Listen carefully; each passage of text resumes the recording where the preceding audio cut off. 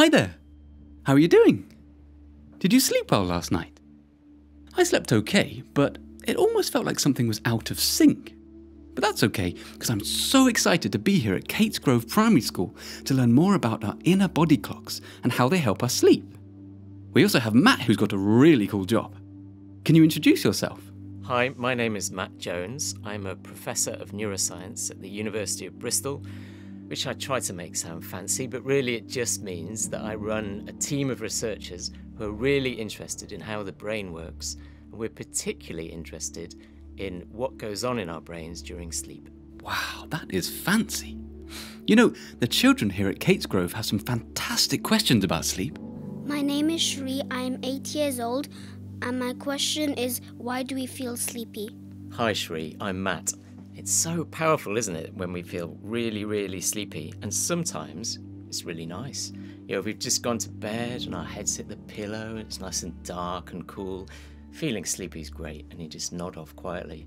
But sometimes you really, really want to stay awake, and you can't. You just start nodding off. So why is that? Well, there are two main things that determine how sleepy we feel. One is how much sleep we've had. If we've had a lot, we don't feel so sleepy. If we've had a long day, then we start to nod off. And the other is our body clock, sometimes called the circadian rhythm.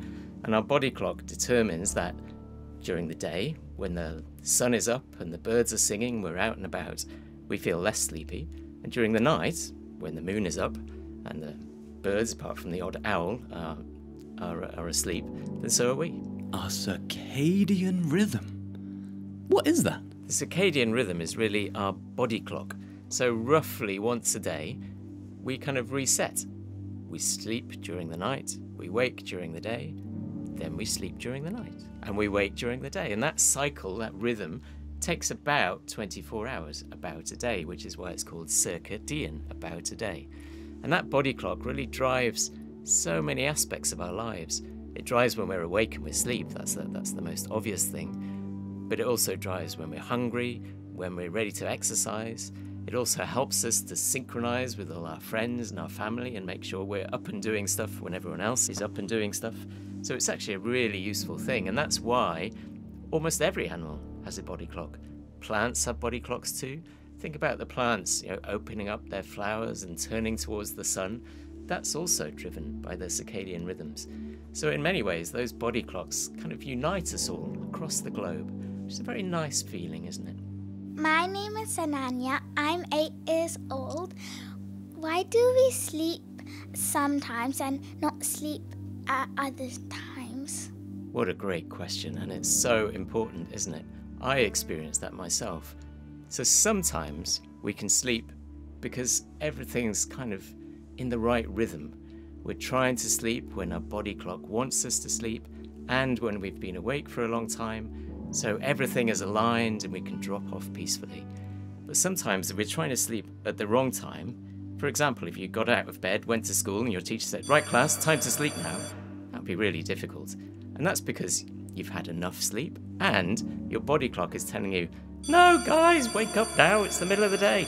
So imagine if you did a job that was out of sync with your body clock. So imagine, for example, you were a nurse or perhaps a policewoman or a policeman, and you had to work overnight doing shift work.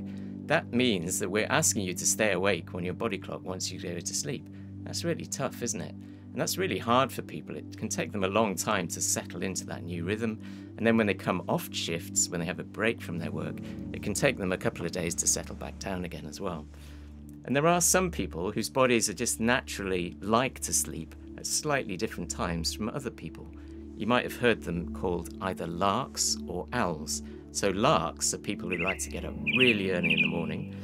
And then there are owls who like to sleep later into the morning and get up later in the day and then go to bed later as well. So there's a whole mix of different body clocks across the world with different people preferring to sleep at slightly different times. Wow, everybody's got rhythm. My name is Krishika and I'm 7 years old. My question is, do different ages have different circadian rhythms? Krishika, I bet you've noticed that they do. Well spotted. So if you think about the start of your life, when you're a little baby, you sleep at all sorts of random times, don't you? And it takes a while for your body clock to kind of grow and settle down. It can drive parents a bit mad sometimes. When you're your age, I don't know, 7 or 8, I reckon your body clock is perfect. It's so well aligned, you wake up nice and early, you're up and about, but you still go to bed at a sensible time as well. Now that might change. You might find when you become a teenager, for example, that your body clock shifts and you'll find it really hard to get up early in the morning. You'll want to have a lie-in. And that means, in turn, you'll find you want to go to bed later as well. So your whole body clock will shift later in the day and into the night. And that can be really tough for some teenagers because they still have parents nagging them to get up in the morning, even though their body is telling them to stay to sleep. Then, when you reach sort of middle age, then, I don't know, you just get on with it, really.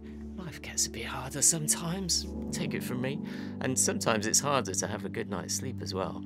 And that gets, to be honest, slightly worse when you get really old. And you might have noticed, I don't know if any of you have grandparents, for example, who are always nodding off on the sofa and who need to go to bed quite early but then can't sleep very late. That's another sort of shift in the body clock. So as well as being very personal to you and determining whether you want to get up early or go to bed late, your body clock also shifts throughout your life. My name is Sammy and I am just past 8 years old. My question is, do animals have circadian rhythms? Sammy, I'm so glad you asked about animals because we can learn so much from them, can't we? And the short answer is yes. So the circadian rhythm, the body clock, is present in almost all animals. So think about your cat or your dog, for example. You see them sleeping at different times of day and night. And on average, they're roughly the same as us, right? If you think about your dog, it will do most of its sleeping overnight and most of its running around chasing sticks during the day. So almost all animals have a circadian rhythm, but there are some extreme circumstances where that becomes very inconvenient, and those animals are therefore adapted to either suppress or maybe slightly ignore their body clock. Think about nocturnal animals. So those are animals that are active overnight when we're normally asleep, and then they're asleep during the day when we're normally active. So they still have a body clock. They're still regulating when they're awake and when they're asleep. It's just flipped compared to ours, so that they're up and about when our heads hit the pillow. So there's so many fascinating examples of how animals have learned to adapt their circadian rhythms to their environment, just like we do. My name is Neuroscience and I'm 7 years old. My question is, why do emotions affect our circadian rhythm? Oh, Nervy, emotions are so important, aren't they? And they affect so many things in our life. But that does include our body clocks and definitely our sleep. So if we think back to one of the earlier questions about why can't we sleep sometimes if we're really anxious, if we're really nervous about something, preparing for the next day, for instance, perhaps there's a performance at school or a sports day that you're nervous about, that makes it really hard to sleep. And part of that is because our emotions, like our anxiety, does affect our circadian rhythms. And in particular, it makes it a bit harder to sleep. And then if it's a bit harder to sleep, then it's a bit harder to wake up. So that kind of interferes with your body clock a bit. And then you'll be tired during the day, and then you might struggle to sleep again, and your body clock will get a bit all tangled up. And so if you're not careful, things can get a little bit out of hand. But I'm sure you've got things in check, Nervy. And that's why it's important to keep all these rhythms going. So keep going with the daylight, keep going with the healthy food and the exercise, keep going with the sensible bedtimes, and that will bring your body clock back into line. Who knew our body clocks were so powerful? And helpful too. Thanks for all your really brilliant questions. It's been quite hard to answer them all. I hope we've done a reasonable job. I wonder what it would be like to move along with our body clocks. If you'd like to try it with me, check out our next episode, Following Our Body Clock. Thanks again to Matt and all the children here at Katesgrove School. See you soon. Bye! If you're having trouble falling asleep, it's important to tell your parents, carer, or another trusted adult. They can help you figure out what to do next. The Sleep Charity's website has lots of tips and helpful advice about going to sleep. They even have a helpline where you and your carer can speak to a trained sleep advisor.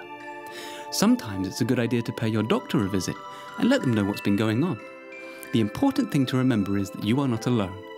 Lots of people have trouble sleeping, But there is support out there which can help you get a good night's rest.